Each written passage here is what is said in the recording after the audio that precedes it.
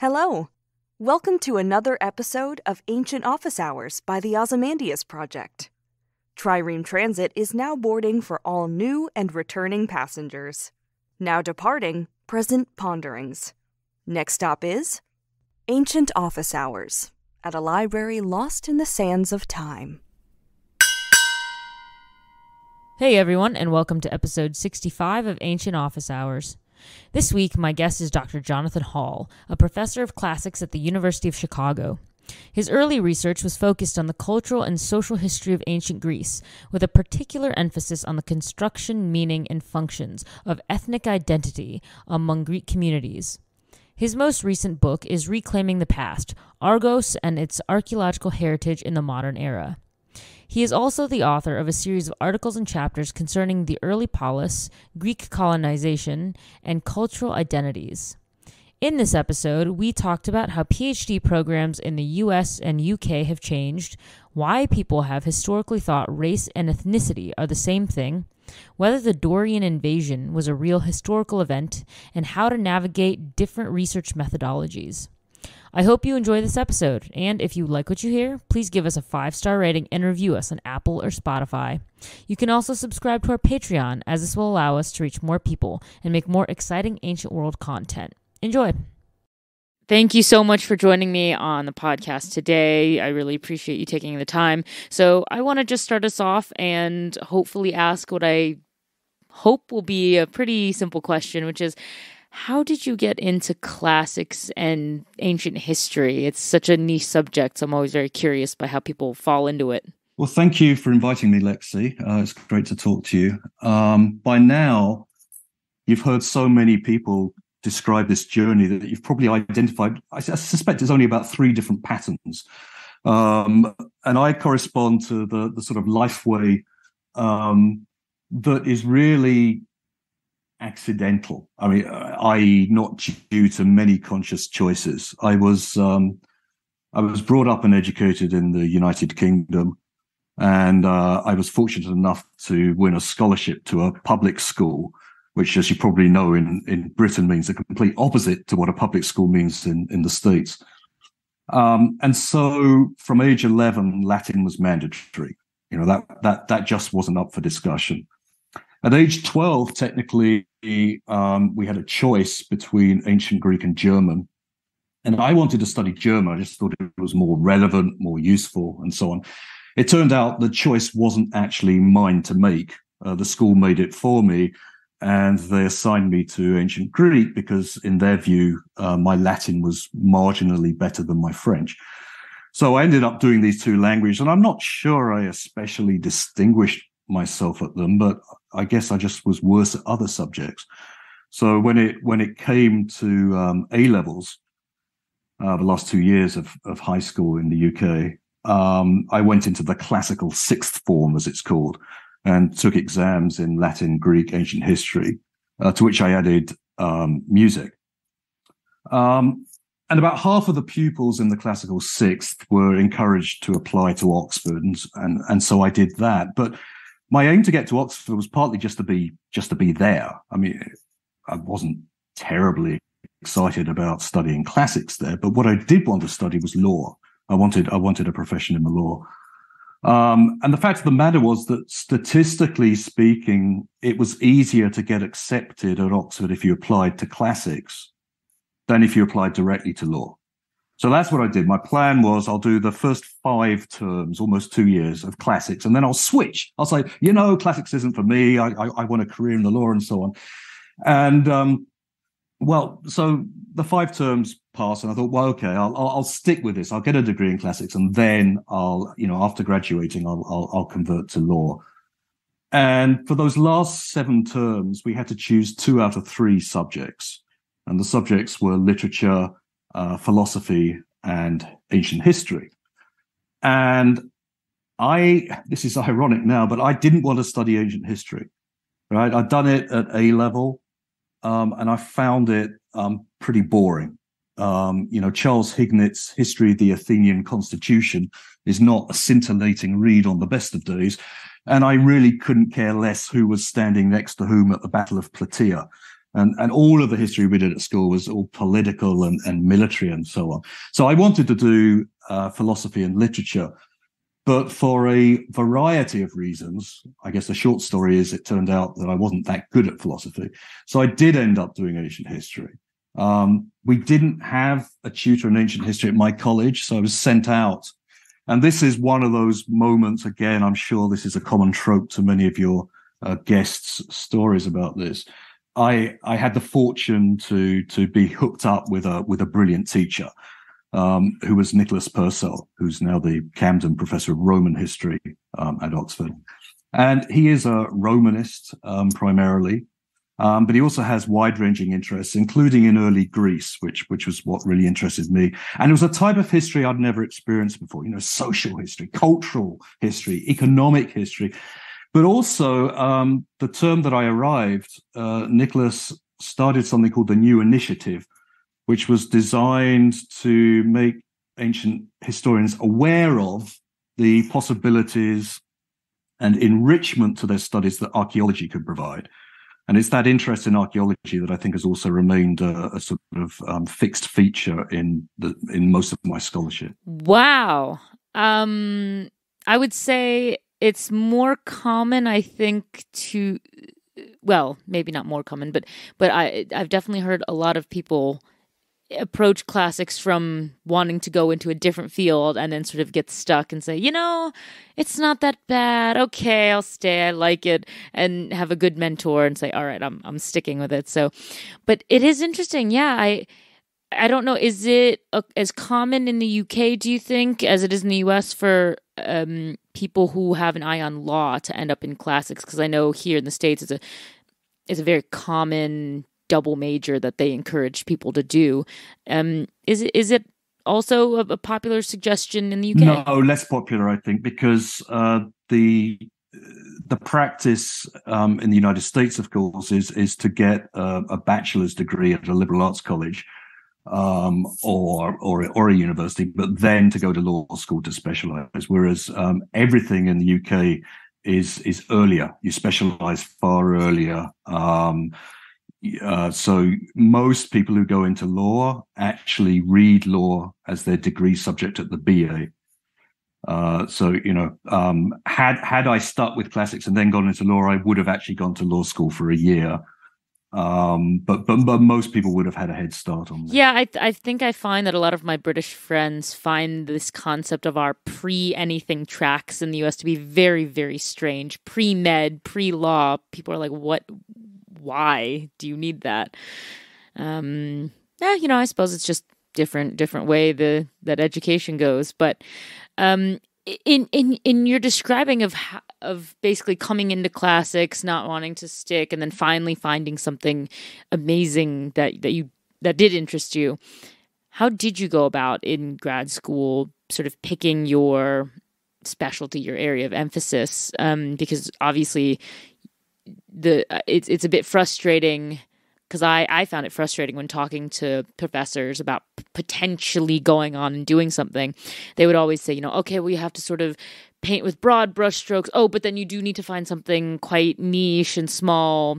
And can you do that? Can you find this balance? And I was like, I don't know. I don't know what I like. I just like a large swath of things. So how did you navigate that process? So, yeah, I know that this is a topic of an earlier discussion you've had on this podcast, particularly framed around the personal statement in graduate applications. Because on the one hand, an admissions committee wants to see, okay, you have some sort of idea about what you want to study, all right? But on the other hand, that's a little narrow-minded, isn't it? I mean, if you come into a graduate program, you say, this is what I want to do, then that's going to close off all sorts of other avenues that might have actually been more appropriate or more interesting. Everything, again, is different in Britain. The PhD is shorter. I mean, American PhDs are now becoming shorter. But when I was chairing the classics department, back in the first decade of this century, we had people on the books who'd been doing their PhDs for 21 years or something, right? Now, in Britain, it's really, really short. So you actually, and there's no coursework. Or I mean, there is now if you do an MPhil, but in the old days, if you go straight into a PhD, there is no coursework. Basically, the day you arrive, you're supposed to start working on your dissertation. So you need to know what that dissertation is going to be. And fortunately, I did, and I decided that I wanted to study ethnicity in Greece. Oh, goodness. I have heard that the programs are short and they are very intense because, I mean, you're only doing a PhD. You only get, 3-4 years of funded work in the UK? Yeah, I think it may now be 4, but in those days it was 3. Yeah. Okay. So I'm curious because I don't get to talk to a lot of people who've come through a different system. If you're a young student, you're trying to just figure out what system you might want to go into. I mean, I think a lot of people with especially the economic situation today might look at the UK European systems and say, oh, it's shorter, it's less time, I could be through it and just get my PhD, versus I know from talking to friends that there are really great advantages to the American system. So as someone who's working in the American system but who's come up through a completely different one, is there like a substantial difference now? Have they gotten closer? Why should someone choose one system or the other? Is it personal preference? Like, how does a young person navigate this decision who's basically balancing life and money and all these other things? I think it is largely personal preference, and it really depends on how prepared or how well versed you feel in classical culture when you start your PhD. I mean, if you had the advantage of taking a lot of classics-related subjects at your undergraduate college, then perhaps you don't need an extra 2 years of coursework at the PhD level. If, on the other hand, you came to classics late, I mean, there are plenty of people who don't actually declare their classics major until their 3rd year or so. Then it might be useful to get the US system of having some additional coursework. I think, certainly there is an advantage, or for those people who consider it an advantage, I mean, in taking less time to complete your PhD. But again, I would say that they're becoming a little closer now because most American universities are really trying to reduce their time to degree. I think it is the case that you're likely to be much better funded in the US. I don't know what the rates are now in the UK, but I remember that I had to live off £2,000 a year. Right. And it wasn't back in the Middle Ages. Right. So even allowing for inflation and so on. I mean, that wasn't tuition. That was just maintenance, of course, but stipend or so on. But I think some people think about it. They make a calculation in terms of employability. I mean, the advantages of a UK degree, a UK PhD, are perhaps that you can find employment in both the US and the UK, or at least you can when the employment market is in a good position or better position. So that might give people a slight advantage. But, as you suggest, I think it really is a matter of personal preference and what works best for you. There is no doubt that the UK system is less structured. So you need to be really self-disciplined, especially, you're working on a subject that's supposed to be innovative, right? So therefore, your main supervisor may have some expertise, but if they know everything about it, then you haven't chosen a subject that's innovative enough. So as I say, in the UK, you really have to sort of get going as soon as you start. And it's a lot of working on your own. There's a lot more sort of mentorship and pedagogical structure in the US. But again, some people prefer a hands. I certainly prefer the more hands-off approach. It's so interesting because it sounds a little like the decision for that I made when considering master's programs, because I was told, yes, a lot of master's programs, they are very sort of hands-on. They lead you as much as they can to success and to guide you. And I chose to do a 1-year master's program in Athens, Greece, in Europe, and it was barely structured. I mean, they were like, okay, you show up and here's your class and here's your test, but other than that, it's completely self-directed. So I can see where, it would really come down to, okay, well, do I want someone who basically is on me all the time, or just says, okay, go off and present me with your finished product? So I feel like that's its own level of stress. that you would choose to put on yourself. But hey, I have friends who work really well with saying, yeah, don't bother me. I know what I'm going to do. You tell me I can do it and I'll do it. And now I want to get a little into your area of expertise, what you did study. So what was it about like the social history and the culture of ancient Greece that drew you so much to it? Because obviously that's a lot. So was it something like specific that you wanted to hone in on, or are you more like big picture and you wanted to understand things sort of in context in relation to each other? I am interested in the bigger picture, but in terms of my early research, it was really more focused on ethnicity, which is both a social and a cultural feature of any historical society. Actually, I mean, the reason why I got involved in that is pretty banal. It was no great design. It proved to be particularly serendipitous that I started it when I did. But it all started. I had a fellowship to travel to Greece in 1986. And what I wanted to do was study the history and archaeology of a place called Trezina in the Argolid region. This is ancient Troezen, where Euripides' Hippolytus is set. And I kept on reading in the secondary literature this sort of dictum that and it's following Pausanias, that originally the population of this city, of this area, had been Ionian, and then at some point after the supposed date of the Trojan War, Dorians streamed in and sort of took over all the institutions. And I was just sort of standing there, or sitting there, I guess, reading this and sort of scratching my head and trying to think, well, okay, but how did this actually happen on the ground? Right? I mean, did these Ionians, did they hang around? And if so, what sort of position did they occupy in society after that? And what does it even mean to think of yourself as Ionian or Dorian in the early Iron Age? So it's a very sort of specific case study that got me thinking more broadly about what ethnicity meant in the ancient world.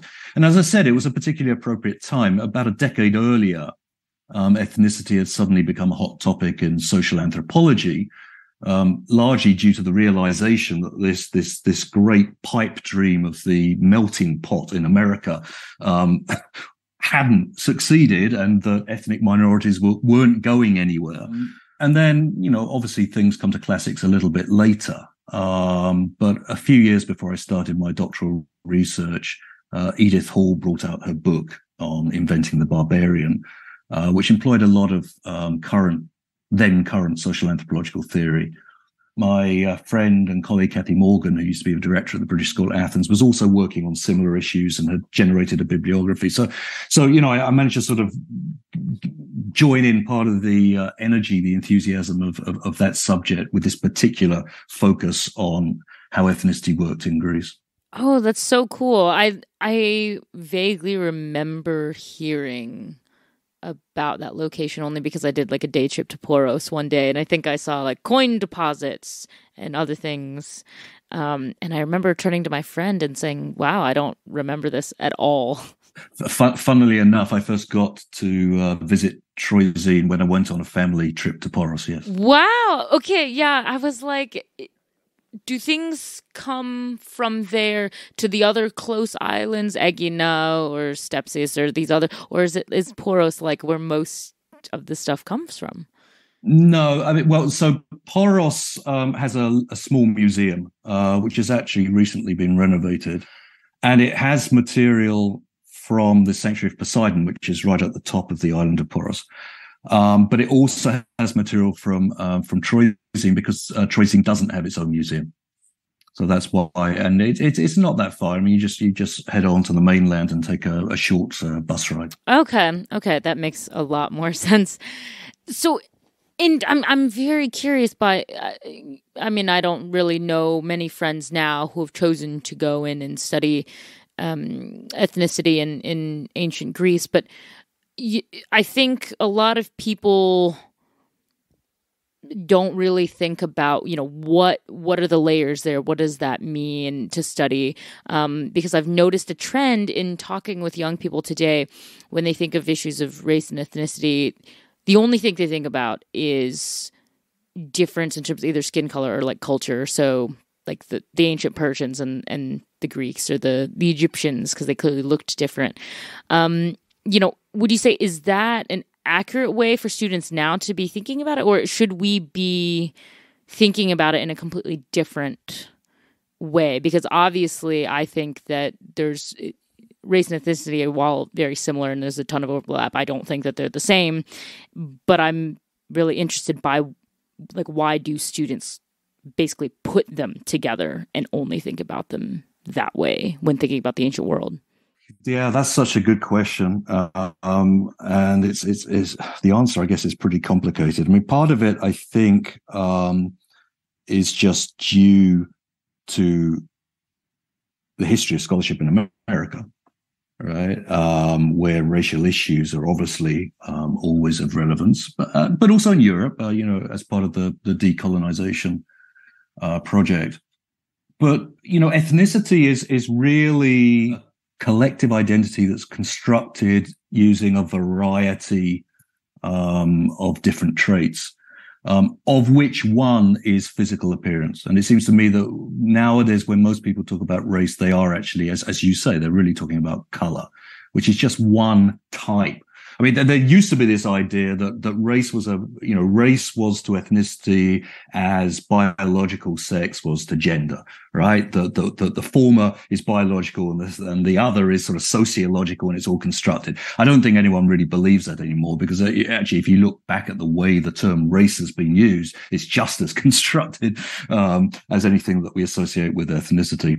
So ethnicity, I think, is perhaps the broader category, but for very valid reasons, race just has a more immediate purchase, right? It just seems inherently more relevant because we are also I'd say we're also dealing with ethnic issues, and particularly in Europe, where and especially the Balkans, let's say, where you have had some very bloody wars between ethnic groups that effectively look the same.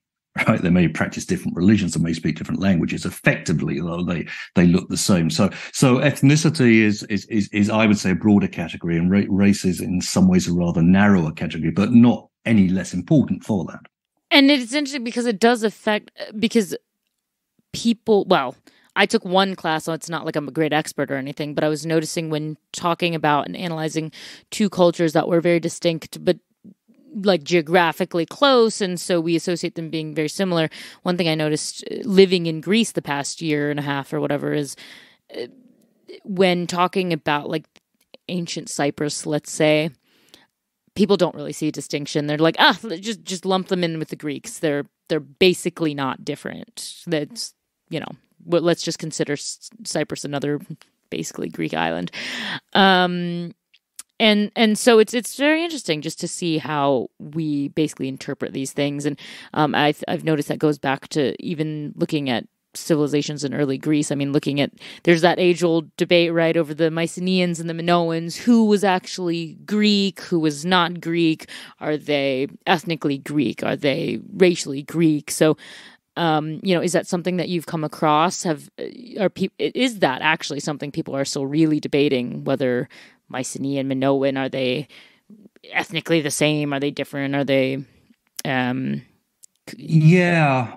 And I think actually it's a topic that I think is being discussed a little bit more in certain corners of Greek academia right now. I mean, there have been a bunch of ancient DNA studies that have come out fairly recently, which people have got very excited by. Trying to show the origins of these people, and to be honest, I'm not entirely persuaded that the DNA evidence is telling us anything different from what we thought we already knew, which is that the language that the Mycenaeans spoke was an early form of Greek, and that the language that the Minoans spoke was not. was some other language entirely. Something we've suspected for a long time, and I think has become especially apparent now in the most recent excavations at Pylos. There's a great deal of contact and probably intermarriage between the Mycenaeans and the Minoans, and so that's an issue that I think is attracting a lot of attention at present. Although I should say I'm not a prehistorian, but I mean, I think it's fascinating. Although, as someone who's interested in early Greek communities, I did want to ask, why do you think people are? I mean, obviously, a lot of people study all different periods of Greece, which is normal. I mean, it's all very interesting. But why is there this like super fascination? And I've noticed this fascinating even with like people who are not in classics professionally, just like friends who like ancient Greece casually. There's this very deep fascination with Bronze Age collapse and all these these early communities, and they were doing so well, and then they just poofed out of existence. So is it like a human fascination with just like mysterious things? Yeah, no, I think that's exactly right. Everyone likes a mystery, right? And I think if the Mycenaean palatial system had collapsed and been immediately replaced by something, perhaps there would be a little less attention. But the fact that you have this sort of period that itself has become highly contested in recent decades. We used to call it the Dark Age. That's considered politically incorrect now because we know so much about it. But to be honest, everything we know about it suggests that, things are a lot worse than they had been, or at least prosperity has disappeared. The sort of prosperity that was enjoyed by the Mycenaeans has disappeared, and it wouldn't be until the sort of 8th century that you sort of recover that level of wealth. So I think the combination of the collapse and then what originally looked like 3 or 4 centuries of nothingness.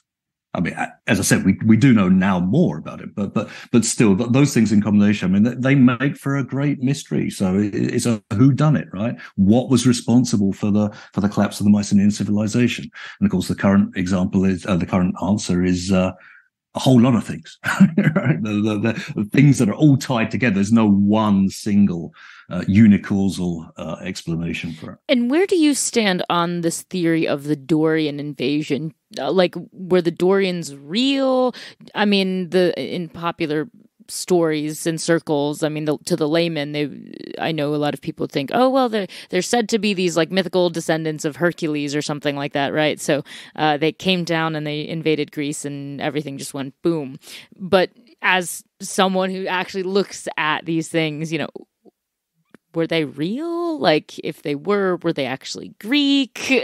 Where do you stand on that? Well, they were real in terms of what we might call social reality.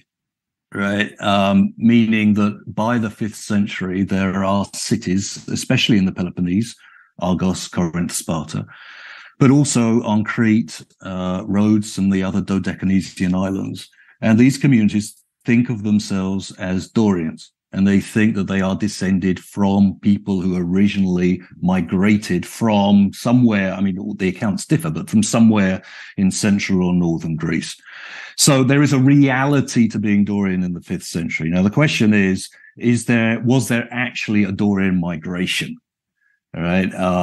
Because the Greeks, of course, being very curious, had a story for everything, right? I mean, this is partly myths, but they're partly also traditions. I mean, these are the traditions that explain if there are Dorians in these places in the 5th century, how did they get there? When did they get there? And so we have these literary traditions that you mentioned. The Dorians are actually led by the descendants of Heracles. So they're not quite the same, but the descendants of Heracles serve as their leaders and bring them down into the Peloponnese, and then they spread out throughout the southern Aegean. And so since the 19th century, scholars have tried to find the linguistic or the material reflexes of this migration, or actually in the sources it's phrased as an invasion. So they wanted to prove the historicity of these stories about the Dorians by finding their kind of material calling card, if you like. And you can do that. You can do that to a certain extent with language, but this, I mean, you know, there are a set of dialects that are more similar to one another than they are to some other dialects, and we've often called them the Doric or the West Greek dialect group. But this, of course, assumes that all linguistic similarities are inherited longitudinally, shall we say, rather than spread or borrowed or imitated latitudinally. So that's one problem. The attempt to try to prove archaeologically the arrival of Dorians has basically ended up in a dead end. When I started my doctoral dissertation, actually, that's what I wanted to do. I wanted to find the material reflex of the Dorians in Argos. But there had recently been a study which tried to connect the Dorians with a particular burial form, single burial in the cyst grave. And I realized pretty early on that didn't work at all. So I started searching for all sorts of other material imprints of this invasion and couldn't find them. So I then had to spend the rest of my doctoral research trying to figure out why I couldn't find them. And obviously, you know, by turning to the social anthropological literature, when you realize that ethnicity is constructed, and when you think more about the nature of early Greek history and traditions, and you realize that what purport to be traditions are really functioning to explain how things are in the present. You know, this old idea that there's no smoke without a fire, right? Or that all of these traditions must have a nugget of truth. They may, but they don't have to. There's no necessity for any of these things to have a nugget of truth. And so I actually went back to these literary traditions again about the arrival of the Dorians, and I managed to, I suppose it was a type of structuralist analysis, but I managed to sort of deconstruct them and show that actually what we call the tradition on the Dorian migration is an amalgamation of different, sometimes contradictory stories. And so they clearly, I mean, at a certain point where people wanted to form links of affinity with one another, they said, well, we act like a big family, we're Dorians, blah, blah, blah. And at that point, they start inventing these stories to account for why they consider themselves to be Dorians. But these stories take slightly different forms depending on where they're actually invented and what purposes they're serving. And then someone at a later date, you know, if it's Ephorus or if it's Apollodorus, they try to rationalize, they try to jam them all together into a single narrative. But you can actually pick it apart and see the different original strands in that. So what I'm hearing is it sounds like it's one big methodological nightmare to try to accurately prove that they existed or didn't exist. It is, but actually, you know, methodology is also something that I've focused on in my middle career, I would say, and I actually find it fun. I mean, you know, even if you have to throw your hands up in the air and say we don't know, I think, you know, just going into the sort of historian's laboratory and sort of figuring through all these different pieces of evidence and the most appropriate methodology to apply to each is just fun. And it really, really shows, I think, the active nature of the historian. I think too often, you know, when we see documentaries on PBS or National Geographic or the History, well, not the History Channel because they only show things about aliens now, but you know, other channels. I mean, there's this idea that history is out there and historians are just people who have very good memories or the ability to serve as raconteurs who can sort of relay this information to everyone, but in a sense, all they're doing really is regurgitating. And so if you take a history course at either high school or college, all you're going to be doing is learning stuff and regurgitating. That's not what history is at all, right? And so when you actually get into method and what are the appropriate methods with regard to different sorts of evidence in different historical contexts, I think that's when history really becomes exciting. You get to be the detective, right? I mean, I couldn't agree more. I would love to do more. And actually, that reminded me, for my listeners who, and I believe a lot are not familiar with how to do methodology within something like ancient history, because I think when I first heard the word before I got into academia, sort of, I only associated it for whatever reason with science. I thought, oh, okay, you say methodology, and I think we do a science experiment in a lab, and that is, you know, it's in its box. But when it comes to like studying actual methodology within historical cycle, and there are so many different ways to do it. I think people just kind of don't know what that means. So as someone who has looked at that in your career, do you mind explaining for us, like, what does it mean to study and build and figure out different methodologies within the historical context? Because, yeah, we're not really used to hearing that word associated with history. We usually think science. Yeah. So, I mean, what typifies ancient history is a paucity of evidence, right? I mean, compared to I'm in both a history and a classics department, and compared with my history colleagues, the amount of information that I have at my fingertips is a fraction of what even a medieval historian, let alone a 20th century American historian, can have access to. So you need to find the right tools to extract as much information out of these tiny little glints of evidence as you can.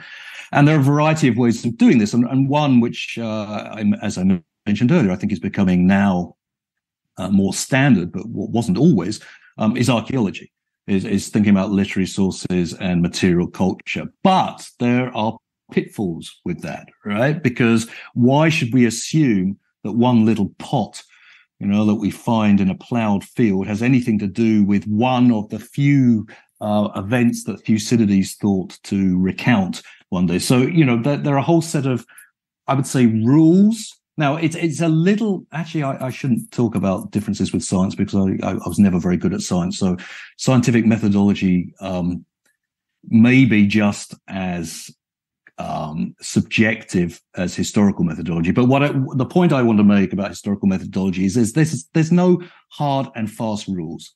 But what we're setting up is a series of likelihoods, in other words, of questions that you have to ask yourself when you're engaging with evidence, whether it's literary evidence, whether it's material evidence. One of the most obvious being, when does it date?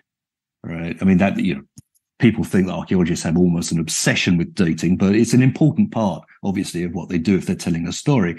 But when it comes to literary sources, particularly if you're looking at the earlier part of Greek history, the Archaic period, there are very, very few contemporary sources.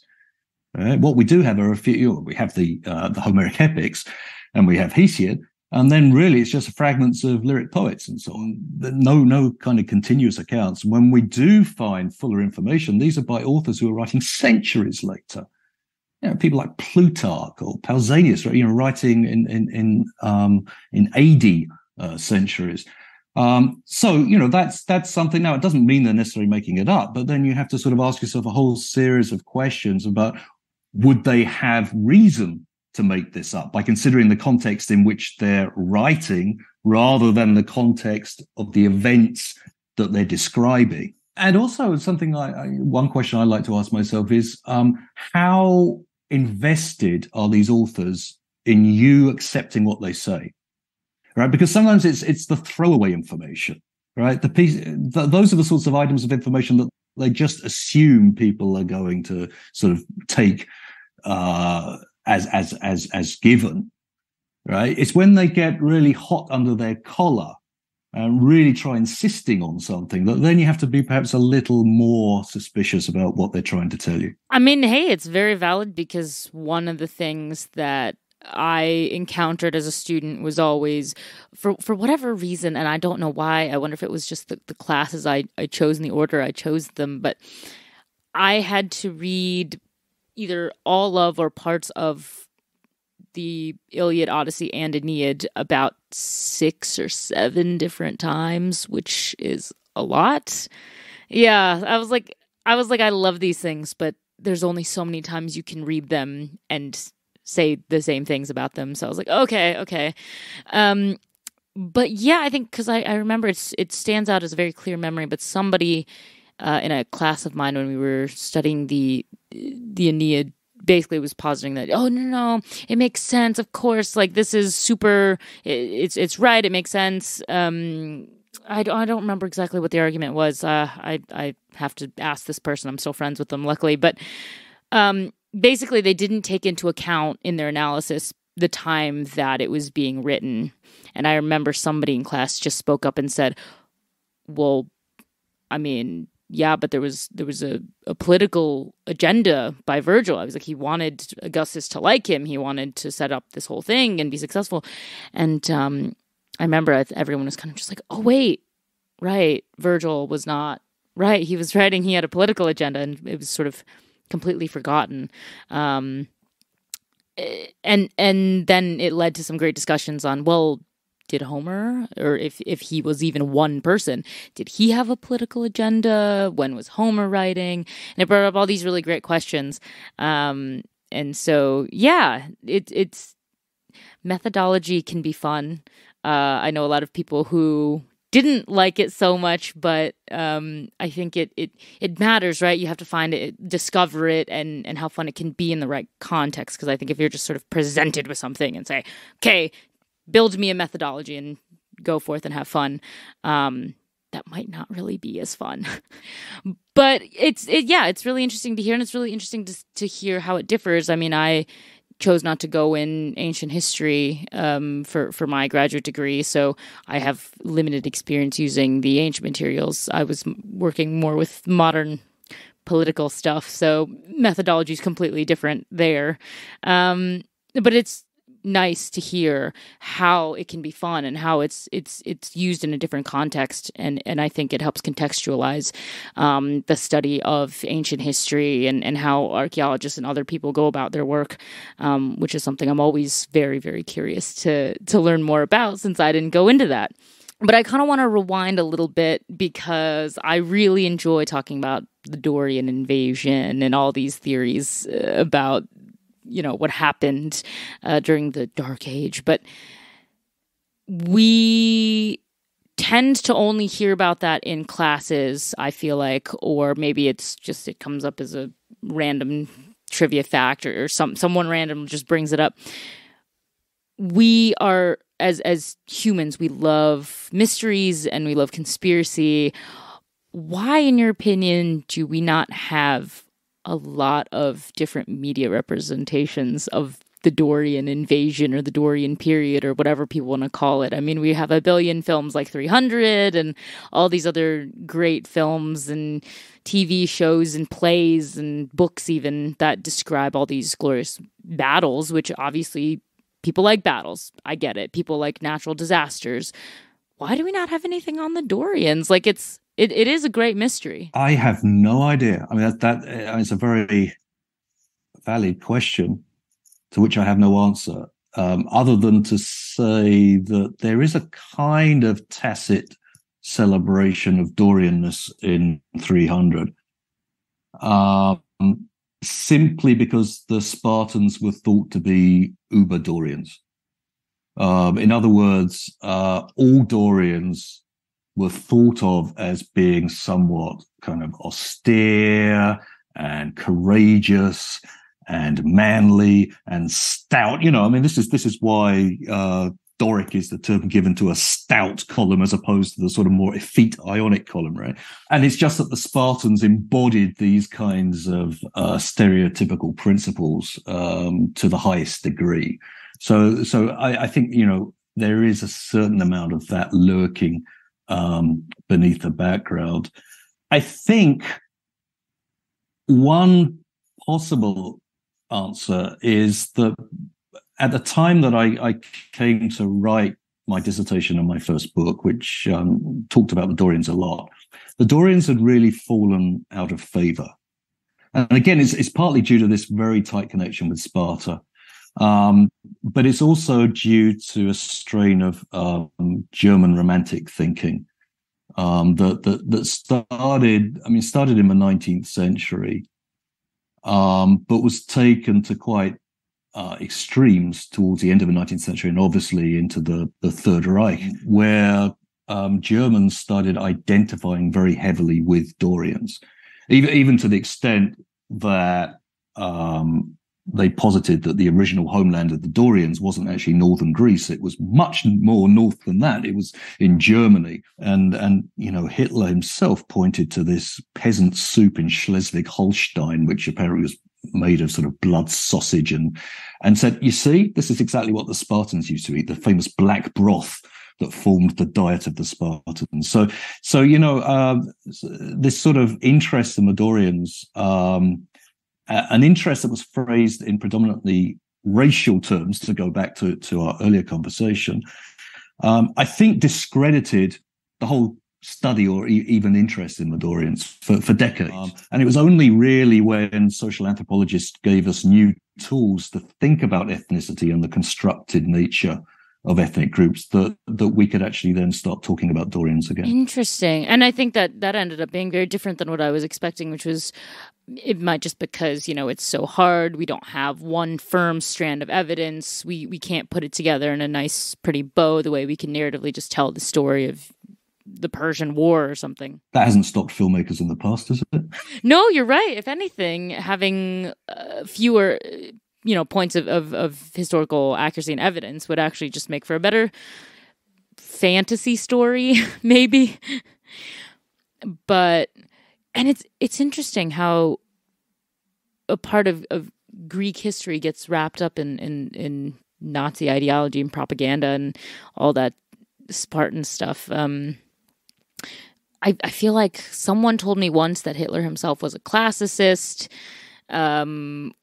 interested in classical things. Yeah, it's very interesting. I guess I hadn't realized how much the Dorian culture had seeped into Sparta. Yeah, okay, well, I was trying to think of like three questions at once, and then of course I lost all of them. Oops. Well, I was actually reading an article recently by, I think it was Eleftheria Ioannidou, drawing attention to the fact that in the early 40s, I forget which year exactly, Nazi troops recreated the Battle of Thermopylae. Right? I mean, they actually went to Thermopylae, which incidentally had been excavated just a few years later by a Greek dictator named Yanis Metaxas. But the Nazi troops, when they were occupying Greece, they sort of restaged the Battle of Thermopylae. And there are pictures that exist of this. And I'm not quite sure who they recruited to play the Persians, but the Persians were all dressed up in, of all things, African costumes. All right. I mean, so it was very, very heavily racialized, and the Spartans, the Spartans are a I'm actually teaching a course this winter on the Spartans. I mean, they're a fascinating subject, particularly from the methodological point of view, because so much that is thought about Sparta is totally fake, bogus, invented, etc., etc. But they're also deeply problematic for the ways that they've been used or abused, I should say, by subsequent historical generations. Which is tragic. It's so tragic. It's something I talk about frequently, which is I hate how people feel free to use and abuse ancient history to have it suit their own agenda, I suppose.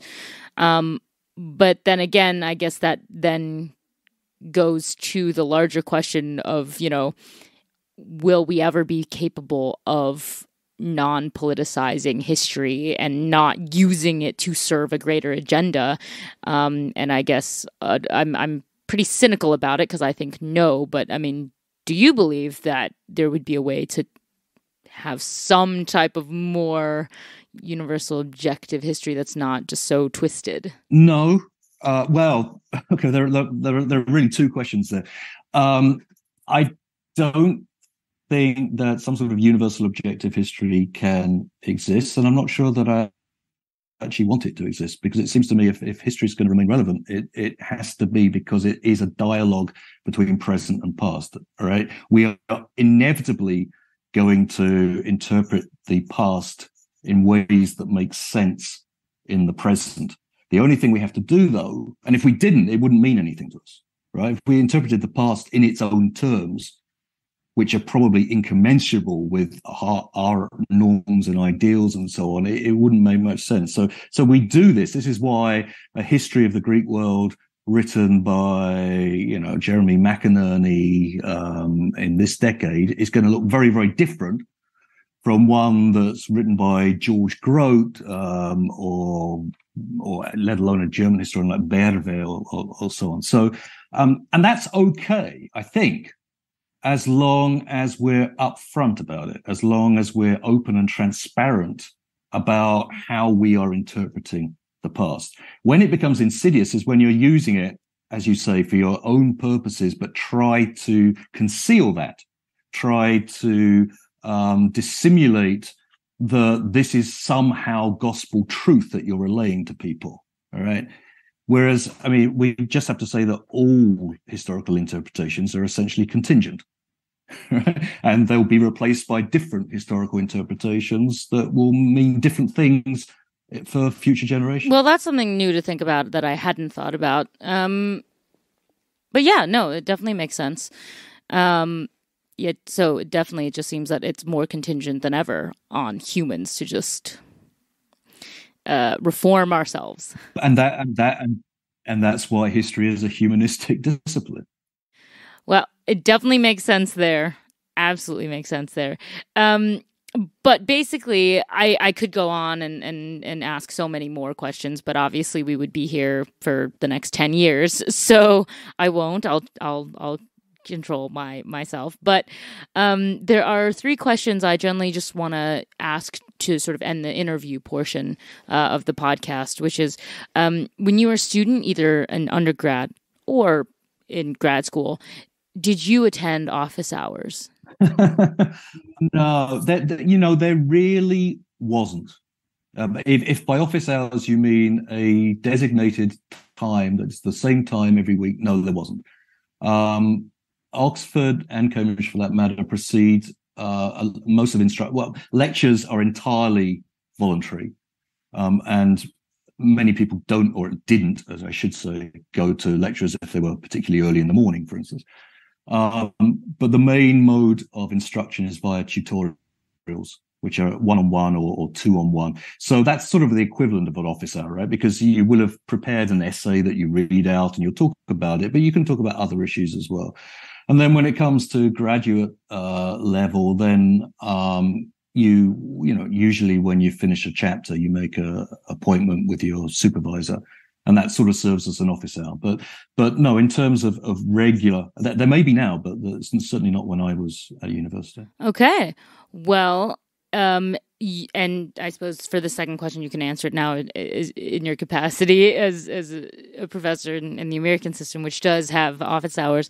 Do you have like a specific conversation or memory or something fun that stands out from an office hour conversation?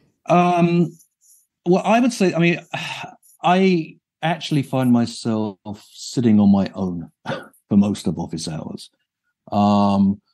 And students generally only tend to come if a paper is due. So if I'm thinking about moments where I actually could genuinely say, that was just such a fascinating time. There was occasion actually a few weeks back where a couple of students just showed up, and they didn't really, I mean, they were sort of talking about the paper, but the paper was still distant enough that they didn't have any specific questions about it. But it really just became a sort of free-form meditation about the ancient world among 2 students, one of whom was a classics major, the other wasn't.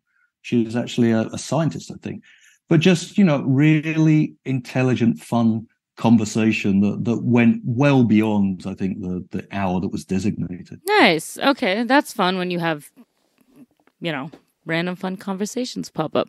Well, and then the last question is, as an educator, if you had to give like a elevator pitch to students for why they should come to office hours, what would you say to them? Oh, well, I would like to persuade them that I have all sorts of techniques to communicate my enthusiasm for the ancient world, and they're far more interesting than just sort of saying, what does an essay look like? I mean, I understand that that's important as well, if they need help with their papers and so on, but really there's so much to discuss about the ancient world that I can't possibly fit into 3 hours of classes in a week, and office hours would be the obvious place to sort of spill over and disseminate some of that additional material and thoughts. Yeah, you get great conversation, kind of off the cuff. You get to know professor. And if you were my professor, she had the famous departmental chocolate drawer. So I basically, part of the reason I was always running up there is I wanted a handful of chocolate. And as long as she was there and the office was open, we could get that. And the nice part is she left it open for classic students, and people who are in the department. If you just happen to be a student from anywhere and you wanted chocolate, she would offer you some chocolate. And yeah. Well, our administrative assistant takes on that role in our department. I mean, I feel like we're always trying to figure out creative ways to lure students to come talk to us, right? But anyway, so at the end of each podcast, I ask if every guest will read Shelley's beautiful Ozymandias poem. And after you've read the poem, I'm interested to know, what you think about this poem, because this is consistently usually cited as a very influential poem. And I've heard people say things like, it stood the test of time because it's so relevant today. Or I've heard people say, I don't really know. It seems pretty ancient and I don't like poetry. So there's so many different ways to interpret poetry. Yeah, I'm just curious to know what you think of it. And, has it stood the test of time? And why do you think people always come back to it as something of great importance? All right. I met a traveller from an antique land who said, 2 vast and trunkless legs of stone stand in the desert. Near them, on the sand, half sunk a shattered visage lies, whose frown and wrinkled lip and sneer of cold command tell that its sculptor well those passions read which yet survive, stamped on these lifeless things. The hand that mocked them, and the hearts that fed, and on the pedestal these words appear. My name is Ozymandias, King of Kings. Look on my works, ye mighty, and despair. Nothing beside remains. Rounds the decay of that colossal wreck, boundless and bare, the lone and level sands stretch far away. At first glance, one gets the impression that this is a meditation on, I guess, transient ephemerality, the transient ephemerality of human deeds. There's, the whole talking about these the fragments of this statue as lifeless, and this sort of aura of decay and devastation and desolation. I mean, a lot of it is not unlike some of the early poetry of Shelley's on again, off again friend Byron, right?